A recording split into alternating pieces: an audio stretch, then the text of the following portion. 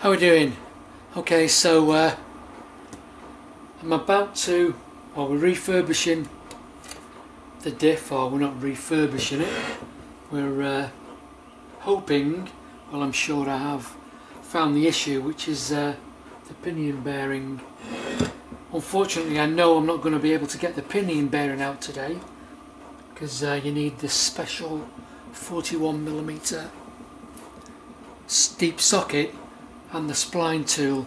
So the socket just holds the nut in place and locks on the outer casing, and we unwind using the centre of the pinion on the spline.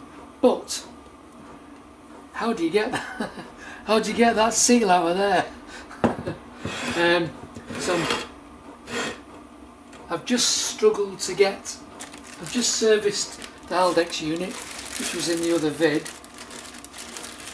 and even though it's not a very old, it's one of the last Freelanders they built, 13 or 14, and just struggled to get bits out of the Haldex unit, and this was one of them. So I made a little tool, because this was all crudded in. This is the outer of the filter cap, just to use it as a slide hammer and pull that out.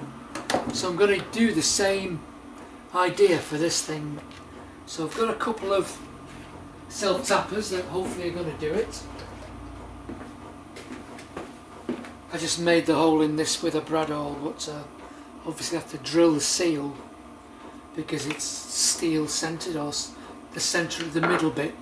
It's rubber on the outside, but it's steel in the centre. So if we just quickly measure that, the inner of this, you know, the root, if you like, of the spiral is 375. So if I drilled 4mm, it should catch that quite nicely, because the top edge of the spiral is 9mm. So if I just quickly drill a couple of holes in that,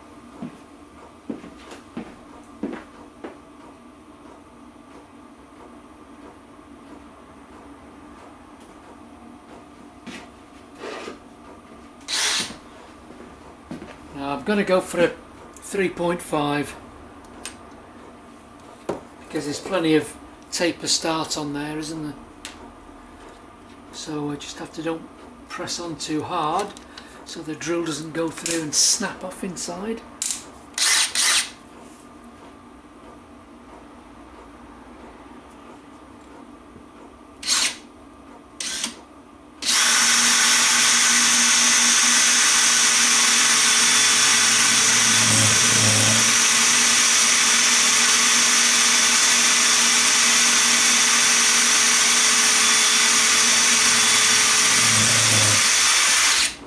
And we're through.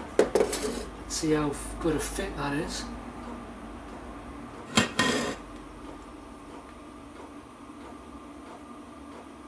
It's a long way in.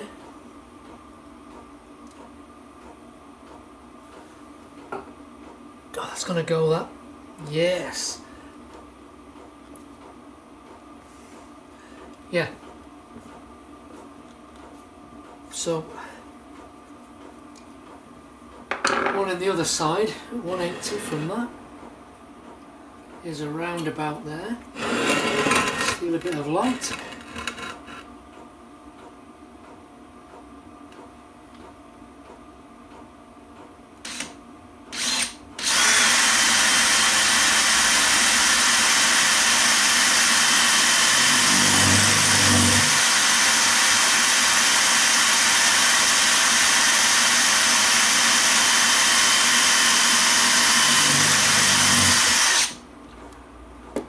Yeah.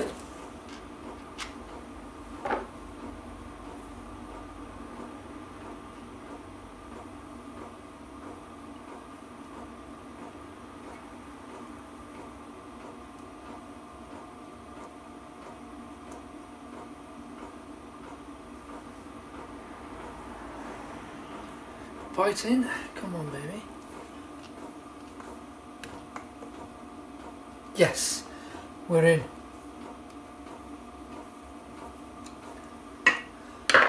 gonna blow some of that swarf out.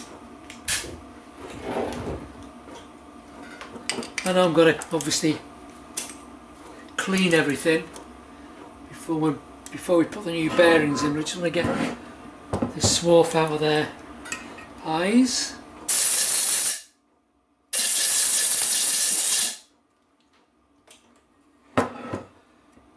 Okay, fingers crossed.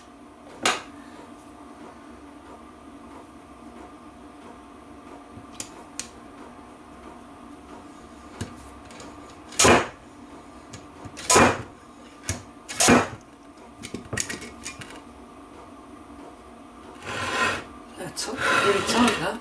I think it has moved a bit though.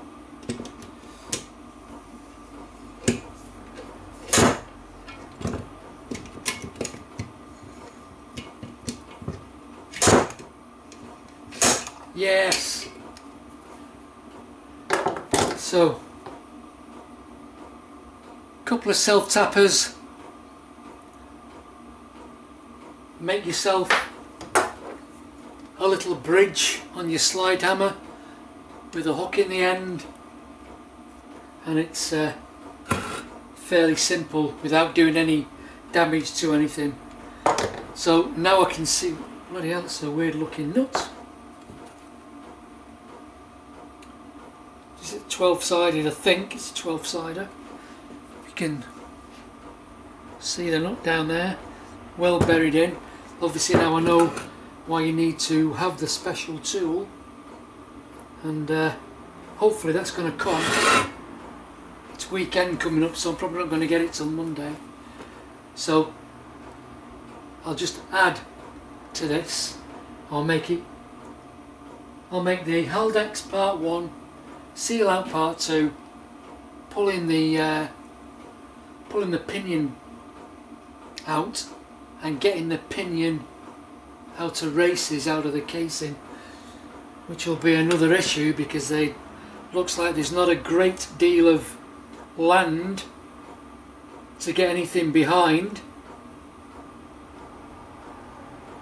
But we may have to make something, because I would like to draw them out and draw them in. I mean, I'm going to put this one back, but I pulled this one from the casing, from the outer casing. Obviously this is the crown wheel side, which is this one.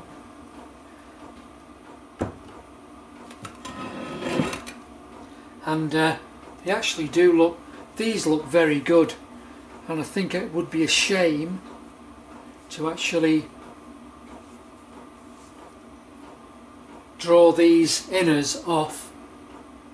I mean, it wasn't such an easy job to get this outer race out, so I think I'm only going to go for pinion bearings because they do look good, and when you assemble them, like I've wiped off what I can, that feels nice. So I think it would be a shame to disturb that, plus they're obviously shimmed, not just for the end float but for the engagement into the pinion. So I don't know what's on the other side, but there was a shim behind this one, which will obviously go back because I'm going to put these original bearings back in. Whereas if I went for a new set of bearings, would that distance be different? You know, do you have to clock these up? There's not a great deal of information on these. I think what they like you to do is buy a service exchange unit. They probably don't like you being in there. And I think it's the same with that Haldex unit. And when you look at the diff, the actual spider and the little sun and planets inside for the differential, there's no way you could ever change those, because it's actually the crown wheel is welded onto the carrier and then machined. So you know, it's virtually if you had an issue in there, you're going to be buying would it be Service X? you're not servicing anything apart from the casing, so it might even be scrap. So yeah, been a little bit disappointed on Land Rover for putting such a light duty differential in such a heavy vehicle. I mean, what is it, 1.5, 1.7 tons? Really, this Haldex unit in diff is made for like an Audi Quattro, or you know, an X70 or something, but I think you're pushing it to the limit, you know, when you're putting it in something with a Land Rover badge on it, you know, with a massive reputation. I mean, we don't do a great deal of towing with it, but it is nice to have a bit of traction on the back wheels as well as the front. So when the tool turns up, which will be next week, hopefully Monday, we'll be having a go trying to get this pinion out and the outer races of the bearing. So we'll catch you in the next one.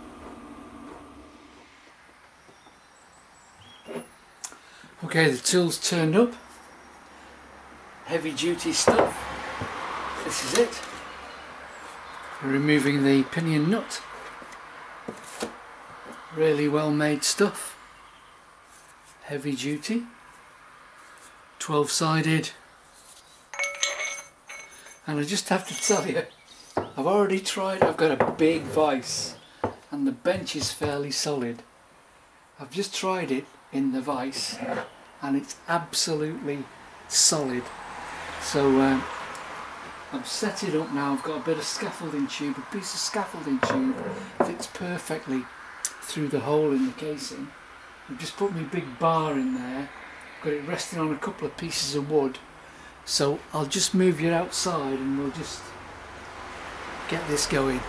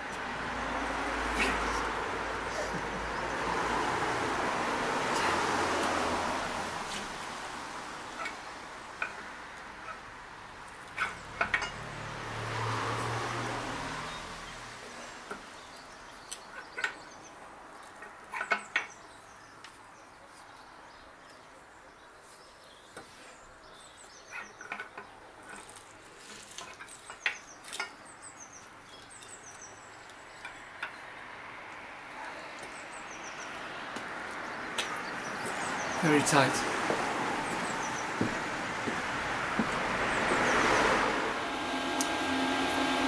So got the pinion shaft out.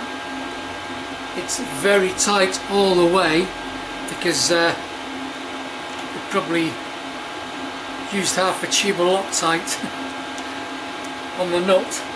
But yeah, it's out. Then obviously brass drift the pinion out of the casing. Not too bad. Brass drift straight down. Out she came. And obviously the inner races. So the small one think it's the one that generally gives trouble, the outer one. You can actually draw it out because there's enough of a lip. So I just had some washers, some thick washers, bit of plate and an M16 bolt, and I managed to draw that one out. Not too bad. However, the bigger one on the inside, there's no lip for you to get behind to get on it. There's a little shim behind this one. So I ended up with a large long drift and just got it started on one side, and once it moved about 1/4 of an inch, I just managed to walk it out by tapping it, and that one has got some just starting to go, that one.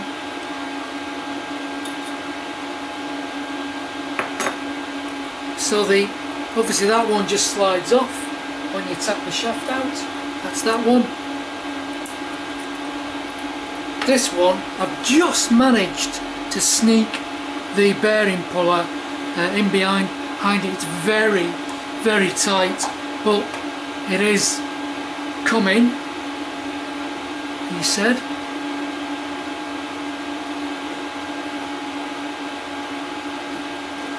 Yeah, it started, so that's gonna come, no problem. It's just very, and this is a hydraulic puller, so it's got a lot of power, but they're very tight. I mean, the only other way, you'd probably have to destroy the soft metal outer cage, let all the rollers drop off, and then be very careful with a disc grinder and just disc grind it till you're nearly through, and then give it a whack and it should split and hopefully fall off. So that will come off, it's on the way. And all that leaves me with then is these inners. So again, there's hardly any lip, but if you put your drift on an angle, you will get that. I've not taken the seal out the other one yet, but I can feel on the inside and it's exactly the same. So they're going to come out manually. I'll maybe just warm it up a little bit first, just so, because obviously the coefficient of expansion of the aluminium is greater than the steel, so it'll make it a bit easier. Same with that one. I'm just looking at the diff carrier bearings. That one, I'm going to get that under there, no problem, and same with that one. So they're going to come off, no problem. So I'm just looking now to order the bearings, and for some reason, this is a 2013, I thought the bearings would all be the same, because the casing's the same. I know they changed to Haldex 4th generation later on, but I don't want any Haldex bits, I just want the diff bearings. So I've just had to send out a couple of inquiries with the Regio number and the VIN number or chassis number to make sure I get the right bearings. But I didn't think there was any difference in any of them if it had this type of casing. So see what they come back with. So I'm going to continue and pull all these bearings out. I've ordered my filter and that little cap that I had to damage to get out, which comes with the filter and the oil for that. Pumps back on, spot on, all done. So just bearings and seals now, and obviously the oil for the diff. So just have to see what they come back with regard is on the later models, like I don't know, 2011 onwards, are the bearings different? I wouldn't have thought so, because the casings are all the same. Anyway, So when the bearings arrive, I'm going to draw the bearings in. I'm not going to bash them in, and hopefully the shims that I'm taking out will match up with the bearings that I'm putting in, hopefully. So that's where we are at the moment, and as soon as I get my new bearings, we'll just have another few minutes of pressing and drawing a couple of the inners and outer races into the box and onto the shaft. So we'll catch you in the next one. So we're up to the diff carrier bearings. It did come off no problem, fairly tight, but yeah, it's off. So this will go underneath if you've got one of these Sax's Pickavants adjustable bearing pullers. So it does sit there and it's not touching the cage, so there's no reason, as long as it's not that tight, that it won't come. So I'll just quickly try this one, and if this one comes off, then I know the other side's going to come up.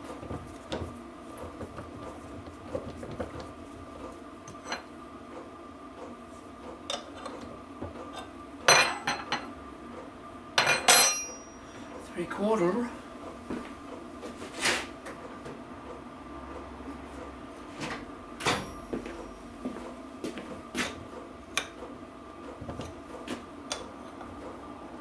The only thing I had to do was, I suppose I could have found a 3/4 drive socket that might sit on there, but I just knocked this bit of a spacer up that's going to sit on the inside of the diff carrier, so should be good for us.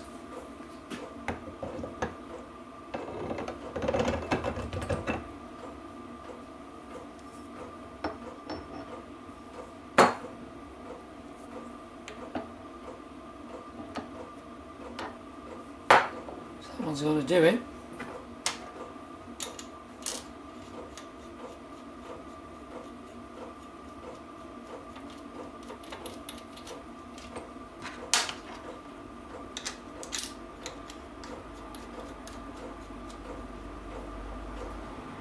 So I'll try it without being in the vise. I'm hoping it's not going to be too tight.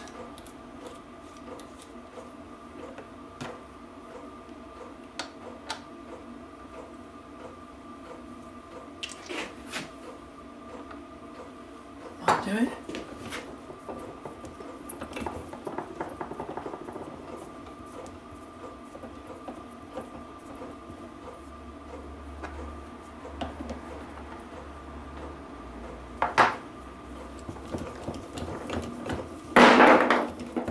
Watch your toes.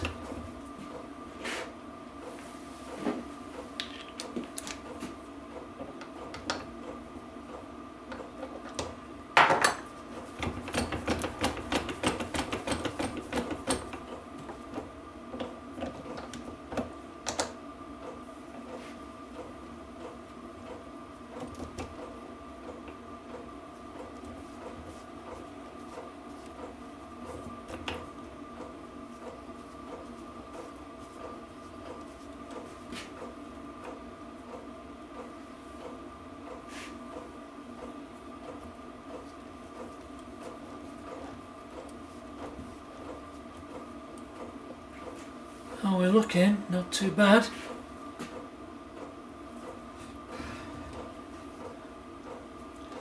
Okay.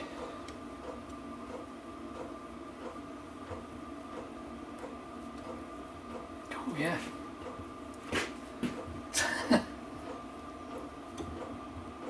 Tight.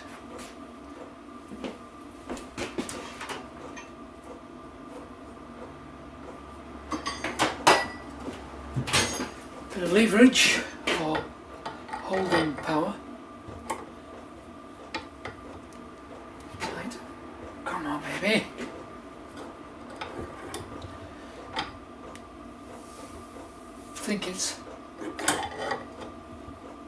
It's going.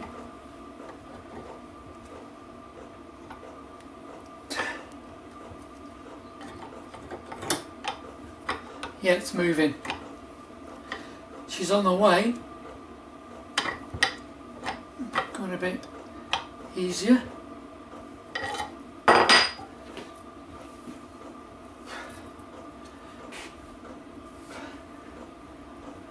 Yep, coming now.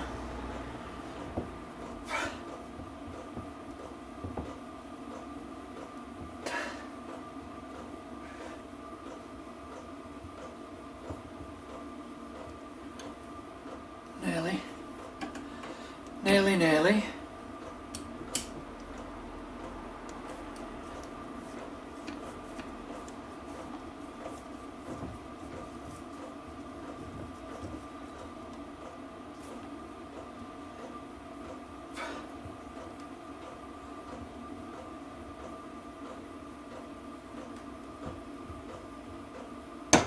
Yes.